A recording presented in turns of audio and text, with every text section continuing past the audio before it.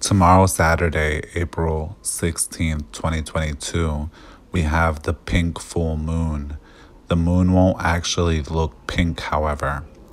This is a great time for you to work on self-care, self-love, and emotional well-being.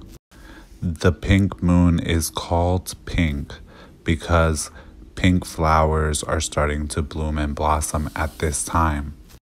If you'd really like to learn how to destroy your blockages, anxiety, and stress, and find peace, love, and success, go to the link in my bio and get your free masterclass, or get it on spiritualinstitute.com. Back to the pink moon, however.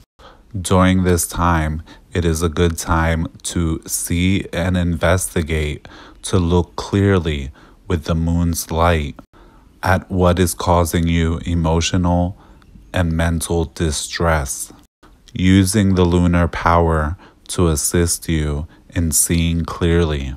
This can become a very powerful time for emotional health and well-being. Mental and emotional health and well-being are rooted in spiritual well-being, the well-being of your spirit. If you need help with this, feel free to reach out. Tap into the pink moon's power this season. Sit under its rays, observe it, and reflect upon it to help you get started.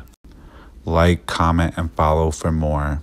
As always, I welcome topic suggestions in the comments. Stay blessed.